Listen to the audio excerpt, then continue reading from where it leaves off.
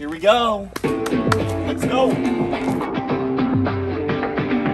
What's happening, everyone? We are in the middle of the Rancho San Clemente Trail. We're sweating. We're hot. There's a couple hills. There are some hills, but it's a beautiful, I mean, look at the view. Can you beat the view? You can't beat the view. This is one of my favorite trails in South Orange County. It's very near my house. It's right on the top of El Salvador, or you can also enter it from Rancho San Clemente up at the top of the hill. It's really, really fun. It's like the perfect, short, sweet, fun hike. You get a great view, you get a little bit of a workout. Mountain biking, you can do some mountain biking up here. And the really cool thing is you can see all of Camp Pendleton right behind you, and then obviously you get Dana Point Harbor and all the other spectacular views that you get at the top of the ridgeline. So we just got to the top of the trail.